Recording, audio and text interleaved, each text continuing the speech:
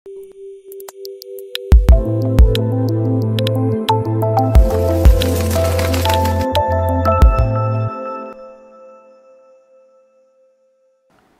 வணக்கம். இந்த ஊரடங்கு நாட்களின் போது நான் நிறைய படித்தேன், நிறைய திரைப்படங்களை பார்த்தேன், நண்பர்களோடு பேசினேன். நான் படித்த, கேட்ட, எனக்கு தெரிந்த விஷயங்களை எல்லாம் உங்களோடு பகிர்ந்து கொண்டேன். இன்றைக்கு நான் அப்படி உங்கள் கூட பகிர்ந்து கொள்ளக்கூடிய ஒரு விஷயம் என்ன அப்படின்னா, ரயில் நிலையங்களின் தோழமை அப்படின்னு. உண்மையில் அந்த தலைப்பில் நான் ஒரு புத்தகம் எழுதியிருக்கிறேன்.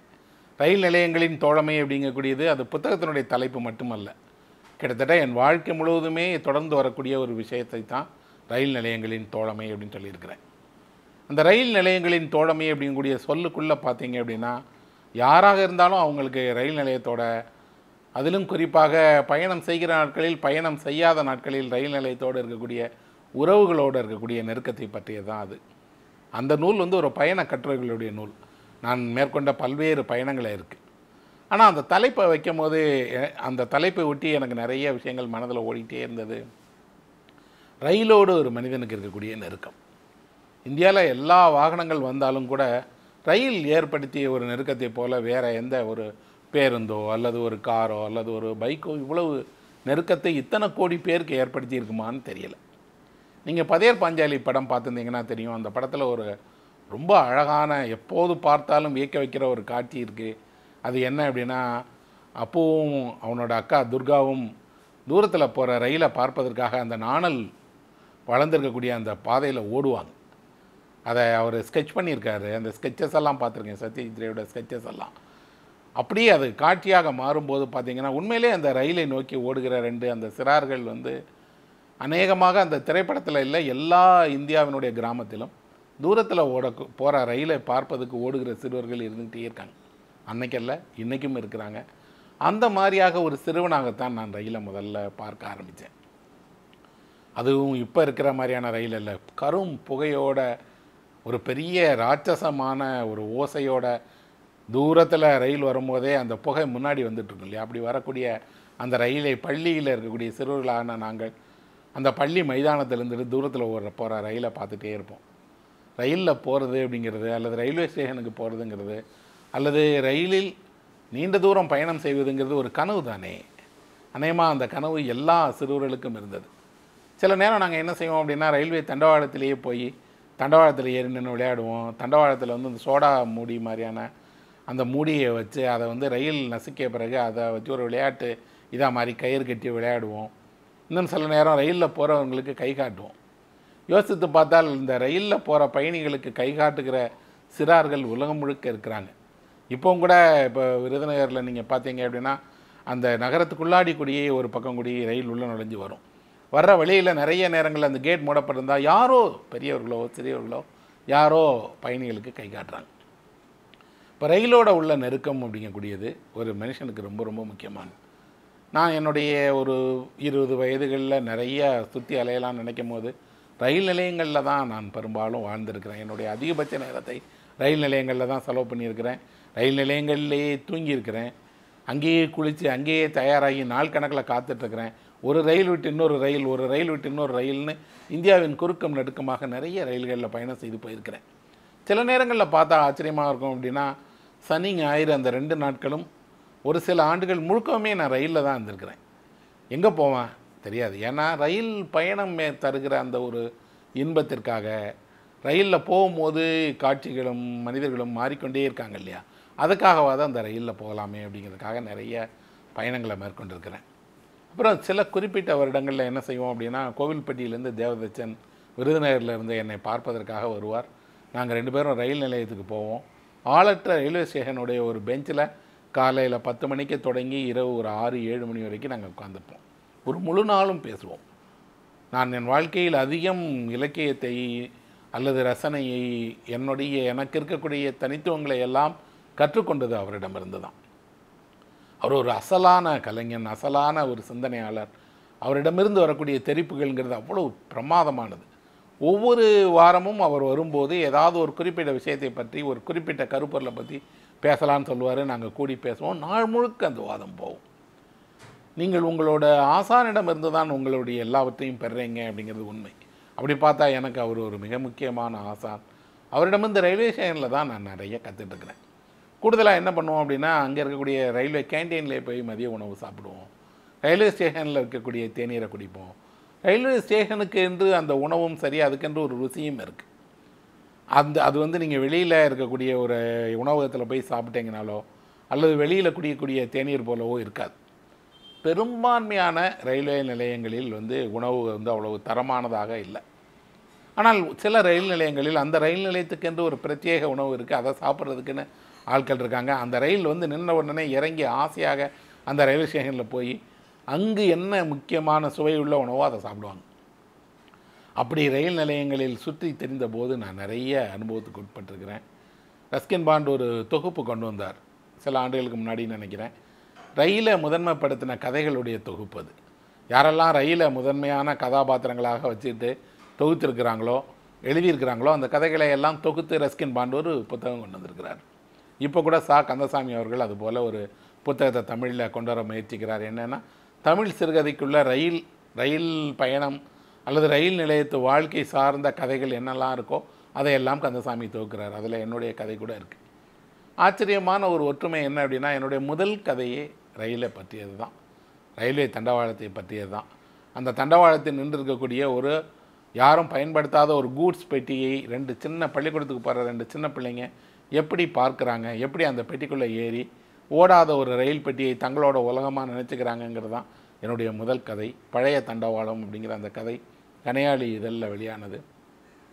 அந்த கதை இலக்கிய சிந்தனையினுடைய சிறந்த கதையாக கூட தேர்வு செய்யப்பட்டு எனக்கு பரிசு கிடைத்தது. அந்த கதையை தேர்வு செய்த அசோகமித்ரன் ஒரு தபால் கார்டில் எனக்கு அந்த கதை ரொம்ப நல்லா இருக்குது அப்படின்னு சொல்லி எழுதினார். ஒரு வகையில் பார்த்தால் என்னுடைய முதல் கதையே தமிழினுடைய மிக முக்கியமான ஒரு எழுத்தாளரான அசோகமித்ரனால் தேர்வு செய்யப்பட்டதுங்கிறது எனக்கு ஒரு பெரிய மகிழ்ச்சி. அப்புறம் நிறைய ரயிலை பற்றியும் ரயில் நிலையங்களை பற்றியும் ரயில் நிலையத்தில் இருக்கக்கூடிய அனுபவங்களை பற்றியும் ஏராளமாக எழுதியிருக்கிறேன். ஆனால் எவ்வளவு தான் யோசித்து பார்த்தாலும் சரி, நீங்கள் இந்தியாவினுடைய குறுக்கும் நெடுக்குமாக நீங்கள் பயணம் செஞ்சுட்டே இருந்தீங்கன்னா பல்வேறு விதமான ரயில்களை பார்ப்பீங்க. அந்த பல்வேறு விதமான ரயில் நிலையத்தினுடைய மனிதர்களை பார்ப்பீங்க. இந்த ரயில் நிலையத்திலேயே இருக்கக்கூடிய சிறு வணிகர்கள் இருக்கிறாங்க.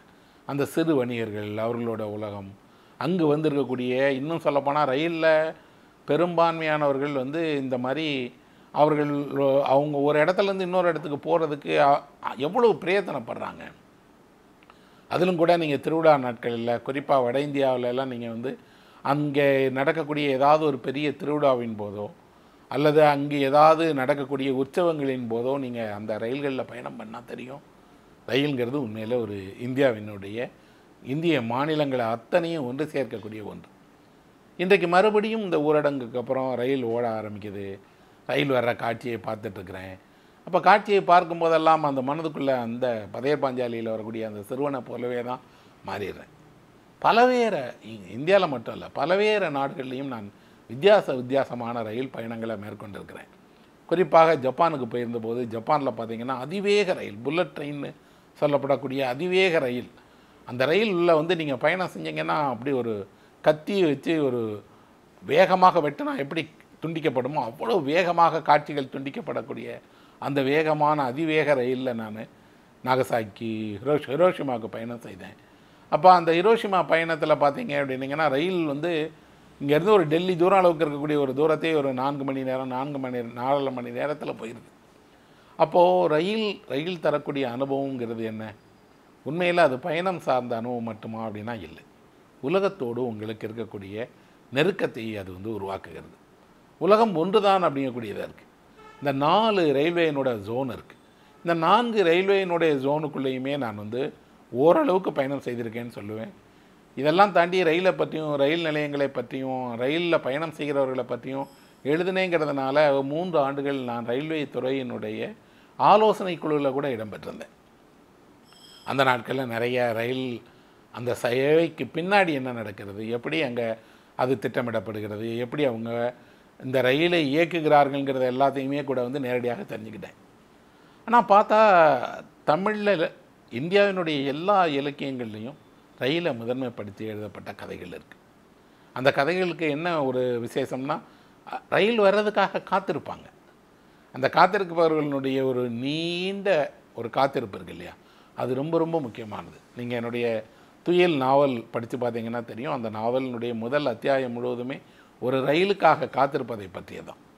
அதுவும் ஒரு கரிசல் காட்டில் ஒரு ரயில் நிலையத்தில் ஒரு கணவனும் மனைவியும் வெயிலோட ஒரு ரயில் வர்றதுக்காக காத்திருக்கிறத பற்றி தான் அந்த முழு அத்தியாயம் எழுதும். நாவலோட இறுதியில் பார்த்தீங்க அப்படின்னீங்கன்னா, அதே மாதிரியான இன்னொரு ரயில் நிலையத்தில் அவன் காத்திருப்பான். இப்போ ரயில் வரும், ஆனால் அவன் கவனிக்க மாட்டான். ஒரு ரயில் பயணத்தில் தொடங்கி இன்னொரு ரயில் பயணத்துக்கு நடுவில் தான் அந்த துயில்ங்கிற மொத்த நாவலுமே எழுதப்பட்டிருக்கு. அப்படி ஒரு இடையுறாது ரயில் சார்ந்த வாழ்க்கையும் அந்த மனிதர்களும் அங்கே அதனுடைய உலகமும் ஏன் என்னை வசீகரிக்குது அப்படின்னா, நீங்கள் ரயிலில் ஏறின மறுநிமிடம் ஒவ்வொரு அடையாளமாக உங்களுக்கு மறைய தொடங்குது. முதல்ல என்ன மறைய தொடங்குகிறது? நீங்கள் என்ன படிச்சிருக்கீங்கிறது ரயிலில் யாருக்கும் முக்கியம் இல்லை. நீங்கள் எந்த மதத்தை சேர்ந்தவருங்கிறது யாருக்கும் முக்கியமும் இல்லை. இன்னும் சொல்லப்போனால் உங்களுக்கு என்னென்ன தகுதிகள் இருக்குதுன்னு எதுவுமே இல்லை. நீங்கள் ஒரு பயணி, உங்கள் குடன் செல்பவரும் ஒரு பயணி. அதனால தான் ரயிலில் எளிதாக ஒருவரோடு ஒருவர் நட்பு கொள்ளவும் பழகவும் ரொம்ப ஒரு குறிப்பிட்ட தூரத்துக்குள்ளே அவங்களுக்குள்ளே பார்த்திங்கன்னா அவ்வளோ அந்யோன்யம் வந்துடும். முன்னாடி நாங்கள் திரைப்பட விழாக்கு போனோம் அப்படின்னு நினைக்கும் போதெல்லாம் டெல்லிக்கு இங்கேருந்து பயணம் செய்வோம். 1.5 நாள் 1.25 நாள் சில முறை 2 நாள் பயணம் செய்ய வேண்டியது வரும். அந்த 2 நாட்களுக்குள்ளாடி பார்த்திங்கன்னா அந்த கம்பார்ட்மெண்ட்டில் இருக்கக்கூடிய எல்லோரும் ஒரு குடும்பம் போல் மாறிடுவாங்க. அதே போல் அந்த டிசம்பர் ஜனவரி மாதங்களில் நீங்கள் வட இந்தியாவில் ரயிலில் பயணம் செய்தீர்கள்னால் விடிகாலையில் ஒரு காட்சி வரும். அப்படி பனி மூட்டத்தின் ஊடாக தூரத்தில் இருக்கக்கூடிய கிராமங்கள், அந்த ரயில்வே தண்டவாளத்தில் கூட அப்படி ஈரம் ததும்பி இருக்கக்கூடிய அந்த தண்டவாளத்தினுடைய காட்சிகள், சின்ன சின்ன ரயில் நிலையங்களில் நிற்காமல் ரயில் போகும்போது அங்கே எல்லாம் இருக்கக்கூடிய அந்த மாதிரியான ஒரு பனி மூட்டத்துக்குள்ளேயே காத்திருக்கக்கூடிய முகங்கள் அப்படின்னு போக போக கொஞ்சம் கொஞ்சமாக குளிர்னு அப்படியே ரயிலுக்குள்ளே நிறங்கி அந்த ரயில் கம்பிகளை நீங்கள் தொட முடியாது. உங்கள் சீட்டினுடைய இரும்பு குளிர்ந்துருக்கும். நீங்கள் போய் தெரியாமல் கூட போய் அங்கே இருக்கிற டாய்லெட்டில் கூட வாஷ் பேஷன்லேயோ அல்லது எதுலையாவது ஒரு தண்ணீர் குழாயை திருக்கிட்டிங்கன்னா உங்கள் விரலில் உறைஞ்சி போகிற அளவுக்கு குளிர் அடிக்கும். அவ்வளவு குளிராடைகளுக்கு அப்புறமும் கூட அந்த ரயிலுக்குள்ளே ஒருவருக்கொருவர் ஒரு கதகதப்பான உரையாடலோட நெருக்கத்தோடு அந்த ரயிலில் பயணம் செய்வாங்க. அப்படி தான் டெல்லிக்கு போய் டெல்லியில் நடக்கிற சர்வதேச திரைப்பட விழாக்களை பார்த்துருக்கேன், திரும்பி வந்திருக்கிறேன். இதுக்கு அப்படி நேர் மாறாக என்ன இருக்கும் அப்படின்னா, நீங்கள் கோடையில் இதே போல் பயணம் செய்தீர்கள்னால் ரயில் கொதிக்க தொடங்கும். அப்போ ரயில் எப்படி இருக்கும் அப்படின்னு பார்த்தீங்கன்னா, நாங்கள் வேடிக்கையாக சொல்லுவோம், ரயில்வே தண்டவாளத்தினுடைய அவ்வளோ பெரிய அந்த இரும்பு ஆணிகள் பார்த்திங்கன்னா இவ்வளோ பெருசாக இருக்கும். அந்த இரும்பு ஆணிகளே இந்த வெயில் தாங்க முடியாமல் நடுங்கிறது போலையும் ஒரு காணல் இல்லாத காணல் பறந்துருக்கிறது போலையும் பார்ப்போம். கோடை காலத்தில் நீங்கள் ஒரு அன்ரிசர்வ் ரயில்வே பெட்டியில் வட இந்தியாவில் பயணம் செய்தீர்கள்னால் உண்மையில் நரகம் எப்படி இருக்குன்னா அப்படி தான் இருக்கும் அப்படின்னு சொன்னேன். ஆனால் அதுதான் இந்தியர்களுக்கு வாய்த்திருக்கிறது. அதுக்குள்ளே தான் ஏராளமானவர்கள் பயணம் செய்கிறாங்க. இன்னும் சொல்லப்போனால் இப்போ வசதியான பலவேறு வகையான அடுக்குகள் உள்ள ரயில் பயணத்தை எல்லாம் தாண்டி திட்டமிடப்படாத அப்பப்போ ஏறி அப்பப்போ இறங்கி போகிற அந்த பயணத்தினால் உண்மையிலே அந்த ரயிலோட ஒரு பெரிய நெருக்கத்தை உண்டாகுச்சு. திருவனந்தபுரத்தில் நகுலன் இருந்தார். அவர் எனக்கு ரொம்ப விருப்பமான எழுத்தாளர். நாங்கள் திடீர்னு விருதுநகர்லேருந்து எனக்கு தோணுச்சுன்னா என்ன பண்ணுவோம் அப்படின்னா, திருவனந்தபுரம் பேசஞ்சர் போவோம். அதில் ஏறினா ஒரு 3-4 மணி நேரத்தில் திருவனந்தபுரத்தில் போய் விட்டுருவாங்க. நேரடியாக கவுடியாரில் இருக்கக்கூடிய நகுலனோட வீட்டுக்கு போய் நகுலனை பார்ப்பேன், நகுலனோடு பேசுவோம், அவரோட வீட்டில் அவரோடையே தங்கியிருப்போம். அவர் வெளி உலகமே இல்லாமல் அவர் ஒரு ஆசிரியராக பணியாற்றியிருக்கிறாரு. ஒரு தனி ஆசிரியர் பள்ளியில் போய் கொஞ்ச காலம் அவர் டுட்டோரியல் மாதிரியான ஒன்றில் பாடம் நடத்தியிருக்கிறாரு. மற்றபடி அவரோட உலகமே வீடு தான். வீட்டுக்குள்ளே இருக்கக்கூடிய அவருடைய பணியாளர் ஒரு அம்மா இருக்காங்க, அவங்களும் வீட்டை சுற்றி இருக்கக்கூடிய பூச்செடிகளும் அவர் வளர்க்குற பூனைகளும் தான் உலகம். அதனால் அவர் பேச தொடங்கினார்னா ஆச்சரியமாக இருக்கும். என்னென்னா எவ்வளவு பெரிய மேதை அவர் எவ்வளவு வினோதமாக இருப்பார். அப்படி நகுலனை பார்ப்பதுக்கான ஒரு ரயில் பயணம். திடீர்னு ஒன்றுமே தோணாது, எங்கேயோ போகலாமே அப்படின்னோடனே கையில் எவ்வளோ பணம் இருக்கோ அவ்வளோ பணத்துக்கானது. ஆச்சரியமாக இருக்குது. இப்போது என்ன அப்படின்னா, ஒரு புத்தகம் வாங்குவதற்காக டெல்லிக்கு பயணம் செய்திருக்கேன், மும்பைக்கு பயணம் செய்திருக்கிறேன், பெங்களூருக்கு பயணம் செஞ்சுருக்கிறேன். ஒவ்வொரு காலகட்டத்திலும் ஏதோ ஒரு பித்து ஏதோ ஒன்று உங்களை அழைச்சிட்டு போகும் அல்லது இழுத்துட்டு போகும். அப்படி என்ன இழுத்துட்டு போனால் அந்த புத்தகத்தை தேடுவது, புத்தகம் படிப்பதுங்கிறதுக்கு ரயில் ஒரு பெரிய வழியாக இருந்தது. பின்னால் ஒரு படம் பார்த்தேன், அதுவும் சத்யஜித் ரே எடுத்த படம் தான். அந்த படம் என்ன அப்படின்னா, ஒரு நடிகர் ஒரு புகழ்பெற்ற மனுஷன், அவர் ஒரு ரயிலில் பயணம் செய்கிறார். அந்த ரயிலில் என்ன நடக்குது அப்படிங்கிறது தான். அது நிறைய முறை பின்னாடி நாங்கள் செல்லும் போதே கூட திரைத்துறையில் நான் பணியாற்றுகிறேங்கிறதுனால நாங்கள் நடிகர்களோட ஒரு கம்பார்ட்மெண்ட்டில் பயணம் செய்கிற போதே கூட இந்த மாதிரியான காட்சிகளை பார்த்துருக்குறோம். உண்மையில் யாரோ ஒரு பிரபலம் வந்து ஒரு திரைப்படத்தை சேர்ந்தவரோ அல்லது புகழ்பெற்ற மனிதரோ ரயிலில் செல்லும்போது அவரை பார்ப்பதுக்கும் அவரோட புகைப்படம் எடுத்துக்கொள்வதுக்கும் அவரோட ஒரு நெருக்கம் கொள்வதுக்கும் அவ்வளோ பேர் ஒன்று தள்ளுறாங்க. அப்போது ரயில் பயணம் அல்லது ரயில் நிலையம்ங்கிறது யாரோ சொல்வது போல் அது வெறும் பயணத்திற்கான வழிகள் இல்லை, பயணத்திற்கான ஒரு வாய்ப்பு இல்லை. மாறாக உங்களோட அந்தரங்கத்தோட தொடர்புடையது.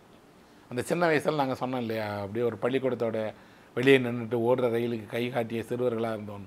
அந்த சிறுவர்கள் இன்றைக்கு இந்த தலைமுறையில் இருக்கிறாங்களா அப்படின்னு பார்த்தா இல்லைன்னு தான் சொல்லுவேன். ஏன்னா இவர்களுக்கு எல்லா நவீன சாதனங்களும் அதிநவீனமான அத்தனை வாய்ப்புகளும், இன்னும் சொல்லப்போனால் இந்த ஊடகங்களுடைய பெருக்கமும் என்ன செஞ்சிருச்சு அப்படின்னா சின்ன சின்ன விஷயங்களில் அவர்களுக்கு இருந்த ஆசைகளை, சின்ன சின்ன வியப்புகளை எல்லாத்தையும் இல்லைன்னு பண்ணிடுச்சு. இன்றைக்கி அவர்கள் முழுக்க ஒரு வீடியோ கேமோட உலகத்துக்குள்ளே வாழ்ந்துட்டுருக்குறாங்க. அந்த உலகத்துக்குள்ளே ரயில்லாம் ஒரு பொருட்டே இல்லை. இன்னும் சொல்லப்போனால் ரயில் பயணம் போகுதுங்கிறது ஒரு பெரிய விஷயமே இல்லை. ஆனால் முந்தைய தலைமுறை, அதுக்கு முந்தைய தலைமுறை ரயிலுக்காக காத்திருந்தது. எப்போது ரயிலை பற்றி யோசித்தாலும் புஷ்கினுடைய ஒரு கதை ஞாபகத்துக்கு வரும். ஒரு ரயில் நிலையத்தினுடைய அந்த ஸ்டேஷன் மாஸ்டரை பற்றின கதை. ஒரே ஒரு ஆள் உள்ள ஒரு ஸ்டேஷன் மாஸ்டர் இருப்பார் இல்லையா, அப்படி ஸ்டேஷன் மாஸ்டர், அவருடைய மகள் இருக்க மாட்டா. அந்த ஓடிப்போன மகளை பற்றி நினச்சிட்டே இருக்கக்கூடிய அந்த ஸ்டேஷன் மாஸ்டரை வந்து புஷ்கின் அவ்வளோ அழகாக எழுதியிருப்பார். அப்போது இலக்கியமும் சரி, அனுபவமும் சரி, அல்லது பயணமும் சரி, ஒன்று உங்களுக்கு கற்றுக் கொடுக்குது என்ன அப்படின்னா, உங்களோட அகத்தை, நீங்கள் யார், உங்களுக்குள்ளே என்னெல்லாம் இருக்குது, எதெல்லாம் உங்களுடைய திறன், எதெல்லாம் உங்களுடைய நல்லது, எப்படியெல்லாம் நீங்கள் உங்களை நீங்களே ஒரு உருவாக்கி கொள்ள முடியுங்கிறத தொடர்ந்து இந்த பயணம் கற்றுக் கொடுத்துக்கிட்டே இருக்குது. நிறைய நாட்களில் சில ஊர்களில் ரயில் ஒரு இடத்துலேருந்து போகிறதுக்கு கிடைக்காமல் காத்திருந்த நாட்கள் இருக்குது. அவன் அந்த மாதிரி நாட்கள்லாம் நான் முழு நாள், ஒரு நாள் 2 நாட்கள் ரயில் நிலையத்திலேயே தங்கியிருக்கேன். அந்த கட்டுரை இருக்கு இல்லையா, ரயில் நிலையங்களின் தோழமைங்கிற கட்டுரை, அப்படி ஒரு புயல் காலத்தில் ஒரு ரயில் நிலையத்தில் மாட்டிக்கிட்டு எப்படி ரயில் அடுத்து வருங்கிறதுக்காக காத்திருந்தேங்கிறத பற்றி தான். யோசித்து பார்த்தா ரயிலோடும் ரயில் சார்ந்த இந்த உலகத்தோடும் இருக்கக்கூடிய வாழ்க்கைங்கிறது பெரியது. கோவில்பட்டியில் கோணங்கியினுடைய வீடு இருக்கக்கூடியது வந்து ஒரு ரயில்வே தண்டவாளத்தை ஒட்டியது. சில நாட்கள் என்ன செய்வோம் அப்படின்னா, நாங்கள் ரயில் தண்டவாளத்துக்கு குறுக்க நடந்து போகும்போது பக்கத்தில் ரயில் வர்றதை பார்ப்போம். அவர் வீட்டோட மாடியில்னாலே ரயில் கேட்டுகிட்டே இருக்கும். ஒரு முறை அப்படி நான் அவங்க வீட்டு மாடியில் நிற்கும் போது கோணங்கியினுடைய சகோதரர், நான், கோணங்கி அந்த பின்னாடி வரக்கூடிய ரயிலோடு சேர்த்து ஒரு புகைப்படம் எடுத்தார். அந்த புகைப்படம் என்கிட்ட கூட இருக்குது இன்னும். அந்த புகைப்படத்தை அப்போ அதை எடுத்து பார்க்கும்போது எனக்கு தோணும், இப்போ நானும் கோணங்கியும் அவ்வளவு ரயில் பயணங்களில் ஒன்று சேர்ந்துருக்குறோம், சுற்றியிருக்கிறோம். ரொம்ப வேடிக்கையான பயணமாகவும் இருக்கும். அது எப்படின்னா, ஒரு பயணத்தில் நாங்கள் 2 பேரும் ஒன்றா போய்கிட்டே இருப்போம். அது சென்னையை நோக்கிய பயணமாக இருக்கும். ஆனால் பாதி வழியில் எங்கேன்னா ஒரு விழுப்புரம் கிட்டேயோ அல்லது திருச்சியை தாண்டி ஏதாவது ஒரு ரயில் நிலையத்திலேயோ திடீர்னு அவரோட பை உட்பட எல்லாவற்றையும் என்னிடம் கொடுத்துட்டு இறங்கி அவர் இன்னொரு ரயிலில் ஏறி எதிர்பக்கம் போயிடுவார். அப்போ ஆச்சரியமாக இருக்கும், என்னென்னா 2 பேரும் ஒன்றா தான் பயணம் செய்திருப்போம், 2 பேரும் ஒன்றா தான் சென்னையை நோக்கி போய்கிட்டே இருப்போம். எந்த இடத்தில் உங்களை அவர் பிரிந்து தனித்து அவர் பயணம் மேற்கொள்வார்னு தெரியாது. ஆரம்ப நாட்களில் அது எனக்கு ரொம்ப திகைப்பாகவும், ஏன் இப்படி செய்கிறாரேங்கிற மாதிரி வினோதமாகவும் இருந்தது. பின்னாடி தோணுச்சு, அதுதான் கோணங்கி அப்படி தான் இருப்பார். அப்போ என்ன செய்வேன் அப்படின்னா, நான் என்னோடய பயணத்தில் நான் பாட்டுக்கு அப்படியே அதே ரயிலில் சென்னையை நோக்கி போக ஆரம்பிப்பேன். அவரோட பைகளையும் என்னோட பைகளையும் எடுத்துகிட்டு மேன்ஷனில் இருக்கக்கூடிய யாராவது ஒரு நண்பனோட அறைக்கு போய் அங்கே தங்கி பார்த்தா அந்த நண்பன் கேட்பான், என்னண்ணே கோணங்கியோட பையெல்லாம் வந்திருக்கு, கோணங்கி எங்கண்ணே அப்படின்னு. அவர் வருவார், இருப்பா பாதியிலே எங்கேயோ போயிட்டா இருப்பா அப்படின்னு சொல்லி முடித்து இரவு தூங்கி மறுநாள் பார்த்தீங்கன்னா மறுநாள் மாலையில் அதே அறையில் இருப்பார். எப்போது வந்திருப்பார்னு தெரியாது. அந்த வகையில் அவர் ஒரு விசித்திர பயணி, வெறும் பயணின்னு சொல்ல மாட்டேன். அவரோட பயணங்களும் சரி, அந்த பயணத்தின் ஊடாக அவர் பார்க்குற உலகமும் சரி ரொம்ப விசித்திரமானது. நிறைய ரயில் பயணங்கள் நாங்கள் 2 பேரும் ஒன்றா சேர்ந்து பயணம் செய்திருக்கிறோம். சில நாட்களில் என்ன இருக்கும் அப்படின்னா, முடிவே இல்லாமல் ஒரு ரயிலில் இறங்கி இன்னொரு ரயில், அங்கேருந்து இன்னொரு ரயில் அப்படின்னு முடிவே இல்லாமல் தொடர்ந்து நாட்கணக்கில் நான் பயணம் செய்திருக்கிறேன். அப்படி பயணம் செய்யும்போது கொஞ்சம் கொஞ்சமாக உங்கள் மேலே பொழுதி படிந்து உங்களோட நீங்கள் வந்து அந்த ரயில் நிலையத்தினுடைய ஒரு தூசிகளோட, ரயில் நிலையத்தினுடைய ஒரு களிம்பேறிய மனிதனாக மாறுகிற போது தெரியும் உங்களுக்கு எந்த அடையாளமும் இருக்காது. கிட்டத்தட்ட அப்படி இப்போது ஒரு முறை 20-28 நாட்கள் நான் வந்து மாறி ரயில் பயணம் செய்துட்டு திருப்பி வந்தேன். திருப்பி வந்தால் வர வர ஊரை நோக்கி வரும்போது இந்த பயணத்திலேயே ஒன்று விட்டுட்டேன். என்ன அப்படின்னா, நீங்கள் பயணம் போகிறதோட ஒரு வசீகரம் ஒன்று இருக்குன்னா, பயணத்துக்கு திரும்பி வரக்கூடிய வசீகரம் இருக்குல்ல, அது முற்றிலும் வேறு. அந்த பயணத்தில் அப்படி திரும்பி வரும்போது பார்த்திங்கன்னா, வர வர வர வர வர ஊரை நெருங்கி வர வர கொஞ்சம் கொஞ்சமாக தொலைவில் அந்த ஊர் தெரிய ஆரம்பிக்குது. ஊரினுடைய நுழைவாயிலுக்குள்ளே நுழையிறோம். ரயில் ரயில்வே ஸ்டேஷனுக்குள்ளே வருது. ரயில் நிற்குது, இறங்குறோம், வெளியே வர்றோம். வெளியே வந்தால் அது என்னுடைய ஊர். அங்கேருந்து தான் நான் ரயில் ஏறினேன். அங்கேருந்து தான் இவ்வளவு பெரிய இந்தியாவையும் சுற்றி பார்த்துட்டு வந்திருக்கேன். ஆனால் திரும்பி வந்தபோது அந்த பாதையும் சரி, அங்கே இருக்கிற மரங்களும் சரி, அங்கே இருந்த காந்தி சிலையும் அந்த நீண்ட சாலையும் முற்றிலும் புதிதாக இருக்குது. நீங்கள் வெளியில் போயிட்டு திருப்பி உங்களோட இடத்துக்கு, உங்களோட வீட்டுக்கு, உங்களோட சொந்த மண்ணுக்கு திரும்பும்போது அது உங்களுடைய இடம்தான், ஆனால் எல்லாமும் புதிதாக இருக்குது. அப்படியே அந்த சாலையை நடந்து வரும்போது அவ்வளோ பெரிய பயணத்தில் என்ன அனுபவம் கிடைத்ததோ, எந்த மகிழ்ச்சி கிடைத்ததோ, அந்த மகிழ்ச்சி வீடு திரும்புறதுலேயும் கிடைக்கும். அதே மாதிரி அப்படியே நடந்து வந்து ரயில்வே ஸ்டேஷனோட ஒட்டியே இருக்கக்கூடிய ஒரு கடையில் ஒரு தேநீரை வாங்கி அந்த தேநீரை குடித்தபடி சாவகாசமாக நிற்கும் போது அழுக்காயின உடைகளோட அந்த பையோடு அப்படி நிற்கும் போது தெரியும், இந்தியா அப்படிங்கக்கூடியது நாம் இப்படி ஒரு வாழ்க்கையில் பார்த்த முடியாத அவ்வளோ பெரிய நிலப்பரப்பு எவ்வளவு இருக்குது. உண்மையில் ஒரு மனிதன் தன் வாழ்க்கையில் எதையாவது செய்யணும்னு நினச்சா நான் அவனை ஒரு முறை இந்தியாவை பாருங்கன்னு தான் சொல்லுவேன். அதுவும் குறுக்கு நெருக்கமாக நீங்கள் பயணம் செய்து பாருங்கள், முடிந்த ரயில்லையே பயணம் செய்து பாருங்கள், அவ்வளவு இருக்குது. அப்படியே அந்த தேநீரை குடித்தபடி ரயில் நிலையத்துக்கு முன்னாடி நின்றுட்டு யாரோ ஒரு நண்பன் அந்த பக்கம் திரும்பி வர அவனோட பேசும்போது அவன் கேட்பான், எங்கே போயிட்டு வர அப்படின்னு. எப்படி சொல்லுவீங்க? ஏன் அப்படின்னா, இந்த ஊருக்குங்கிற ஒரு இலக்கு அல்ல, ஒரு இலக்கிலேருந்து இன்னொரு இலக்கு, ஒரு இலக்கிலேருந்து இன்னொரு இலக்குங்கிறத நோக்கி அப்படியே போயிட்டே இருக்கக்கூடியதாக தான் என்னுடைய பயணம் இருந்தது. இந்த பயணத்தினுடைய தெரிப்புகளை நிறைய எழுதியிருந்தாலும் கூட ஆதாரமாக மனதுக்குள்ளே இன்னும் நிறைய காட்சிகள் இருக்குது. இந்த பயணத்தில் நோயுற்ற விஷயங்கள் இருக்குது, பயணத்தில் கைப்பொருளை தொலைத்தது இருக்குது, பயணத்தில் புதிய நண்பர்களை பெற்றுக்கொண்டது இருக்குது, பயணத்தில் யாரிடமோ ஏமாந்ததும் எல்லாம் இருக்குது. ஏன்னா எல்லா பயணங்களும் நினைத்து பார்த்தால் சந்தோஷமானதுன்னு நான் சொல்ல மாட்டேன். சில பயணங்கள் தான் அப்படி முழுமையான சந்தோஷத்தோட இருக்குது. சில பயணங்கள் அந்த பயணத்தின் ஊடாக கொஞ்சம் நீங்கள் கஷ்டப்படுவீங்க, நெருக்கடியை சந்திப்பீங்க. சில நேரங்களில் எதிர்பாராத எது வேணாலும் நடக்கலாம். ஏன்னா ஒரு முறை நாங்கள் அப்படி காசிக்கு போயிட்டு காசியிலேருந்து திரும்பி வரும்போது நாங்கள் கிளம்ப வேண்டிய அந்த ரயில் அன்றைக்கு கிளம்பலை. கிளம்பாதோடு அந்த ரயிலில் பயணம் செய்கிற எல்லாருடைய பயண சீட்டுகளும் அடுத்து கிளம்ப போகிற ரயிலுக்காக மாற்றப்படுது. ஏற்கனவே இருக்கக்கூடிய ரயில் முழுமையாக ஃபுல்லாக இருக்குங்கிறதுனால இப்போ இனிமேல் நேரடியாக நீங்கள் வர முடியாது, மாறி தான் வர முடியும். கிடைக்கிற ரயிலில் தான் பயணம் செய்து வர முடியும். யாருக்கு எந்த வகுப்பு டிக்கெட் கிடைக்கும், எப்படி வரணுன்னே தெரியாது. ஒரு ரயில் முழுக்க இருக்கிறவர்கள் காத்திருக்கிறோம். சரி, மாற்று ரயிலை ஏற்பாடு செய்வாங்களா அப்படின்னா அதுவும் தெரியாது. அப்போ என்னாச்சு அப்படின்னா, உண்மையிலேயே ஒரு தள்ளுமுள்ளு, உண்மையிலேயே மக்கள் பேனிக்காகி எங்கேயோ போய் கிடைத்த ரயிலில் ஏறி போனாங்க. அப்படியே அவர்களோடு ஒருவனாக நானும் ஓடி ஏறி மாறி ஒரு சராசரியாக மேற்கொள்ள வேண்டிய ஒரு பயணத்தை நிறைய மெனக்கிட்டு நிறைய போராடி தங்கி ஒரு வகையில் ஒரு நம்பிக்கையை இழந்து கடைசியாக ஒரு ரயிலில் ஏறி சென்னையை நோக்கி அந்த ரயில் கிளம்பி வர ஆரம்பிக்கும் போது பெரிய ஆசுவாசம் வந்தது. இதையெல்லாம் எப்படி ஒரு தேநீர் கடையில் சந்திக்கிற ஒருத்தன்ட்ட சொல்லுவீங்க? நீ எந்த ஊருக்கு போயிட்டு வந்த அப்படின்னு கேட்டால் நான் காசிக்கு போயிருந்தேன் அல்லது நான் டெல்லிக்கு போயிருந்தேங்கிறத ஒற்றை சொல்லல இருக்காது இல்லையா? அப்படி பார்த்தா இந்த பயணங்கள் தான் என்னை உருவாக்குச்சு. அதிலும் கூட இந்த ரயில் நிலையங்கள் தான் என்னை உருவாக்குச்சு. நிறைய சின்னஞ்சிறு ரயில் நிலையங்களே எனக்கு பிடிக்கும். அதிலும் கூட நீங்கள் ரயில் நிலையங்களினுடைய அந்த பெஞ்சு, அப்புறம் அங்கேருந்து பார்க்கறதுக்கான ஒரு வெட்ட வெளி காட்சிகள், தூரத்தில் கூடிய மயில், சில நேரங்களில் பாலத்தின் மீது ரயில்வேனுடைய அந்த இரும்பு பாலத்தின் மீது ரயிலில் இருந்து பார்க்கக்கூடிய அந்த ஓடுகிற ஆடுனுடைய காட்சிகள், நிலா நாளில் தொடர்ந்து கூடவே வரக்கூடிய அந்த நிலவை ரசித்தபடியே போகிற பயணம், அப்புறம் மழை பெய்யும் போது அந்த மழை ஜன்னலில் அடிக்க நீங்கள் அப்படியே ஒரு மூடப்பட்ட ஜன்னலுக்கு உள்ளாடி உட்காந்துட்டு தெரிப்பு, அந்த மழையினுடைய தெரிப்பை பார்த்துக்கிட்டே போகிற அந்த மழையினுடைய இதுன்னு அப்படி பயணம் ஏராளமான அனுபவங்களுடைய ஒரு தொகுப்பு. ஏன் அதை எழுத்தில் கொண்டு வர ஆசைப்படுறோம் அப்படின்னா, யாரோ ஒருவருக்கு வீடு தான் உலகமாக இருக்குது அல்லது வீடு தான் உலகமாக உருவாக்கப்பட்டிருக்கிறது. அவர்கள் விரும்பினாலும் கூட அவர்களால் பயணம் செய்ய இயலலை. பொருளாதாரம் காரணம், இன்னொரு பக்கம் பண்பாடு காரணம், இன்னும் நேரம் ஏராளமான ஏதோ தடைகள் இருக்கலாம். ஆனால் அதையெல்லாம் தாண்டி அந்த விருப்பத்தை அவர்கள் கைவிடக்கூடாது. போகணும், பார்க்கணும். ஏன்னா உலகமெங்கும் மக்கள் ஒரு இடம் விட்டு ஒரு இடம் போய்கிட்டே இருக்காங்க, பார்த்துட்டே இருக்கிறாங்க. பலவேறு ரயில் பயணங்கள் நீங்கள் ஒரு வெளிநாடுகளில் போனீங்கன்னா அவர்கள் செய்திருக்கக்கூடிய வசதிகளும் அந்த ரயில் நிலையத்துக்குள்ளே போனீங்கனாலே அதுவே ஒரு பெரிய வேர்ல்டு, அதுவே ஒரு விந்தியான உலகமாக இருக்கும். அப்படியெல்லாம் இங்கே இல்லை. ஆனால் இந்த மாதிரியான ஒரு ஏழ்மையான நிலையிலையும் கூட, வறுமையான ஒரு சூழ்நிலையும் கூட இந்திய ரயில் அப்படிங்கக்கூடியது ஒரு ஒரு பக்கம் எங்கேயோ ஒரு ரயில் கிளம்பி காஷ்மீர் பக்கத்துலேருந்து கன்னியாகுமரியை நோக்கி வந்துக்கிட்டே இருக்குது. இங்கேருந்து ஒரு ரயில் கிளம்பி கல்கத்தாவுக்கு போகுது, இன்னொரு ரயில் கிளம்பி மும்பைக்கு போகுது. குறுக்கும் நெருக்கமாக இந்தியா முழுக்க ஒரு ரயில்களினுடைய இயக்கம் போய்கிட்டே இருக்குது. ரயில்வே தண்டவாளங்கள் அப்படியே போய்கிட்டே இருக்குது.